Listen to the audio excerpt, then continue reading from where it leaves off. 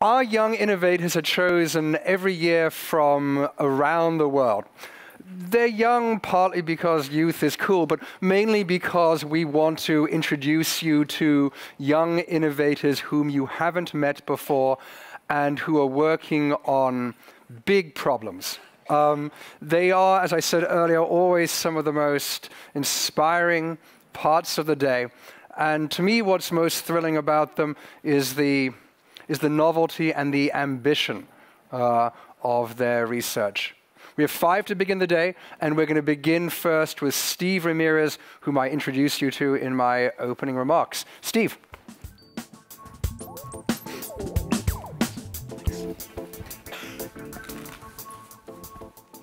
So my work focuses on finding single memories in the brain, tricking the brain cells that house those memories to respond to pulses of light, and then using light to either activate, inhibit, or create new memories in the brain.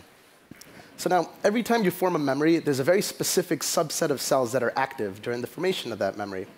So what my team and I in lab did was we went in and first found those brain cells, and then we artificially installed a sort of light-sensitive switch into those cells so that we have optical leverage over the brain now. That's exactly what you're looking at right now. So this is a tiny cross-section of the brain filled with hundreds of thousands of brain cells. But the green brain cells are the ones that are holding on to a specific fear memory in this case. So what you're actually looking at is at the cross-section of a memory at the level of the brain. So here's our daily colleagues that we use and shoot light into their brain. Now, what we wanted to do is put this technology to the test. So we put our mice in this chamber here, and we gave them a couple of mild foot shocks so that they form a fear memory of this environment. Now, with our system, the cells that are active in the brain during the formation of this memory now become light sensitive. So the remarkable part is the video that Jason showed at the very beginning, was that we could take our mice now, place them in any given environment, shoot light into the brain, and reactivate that fear memory at our leisure.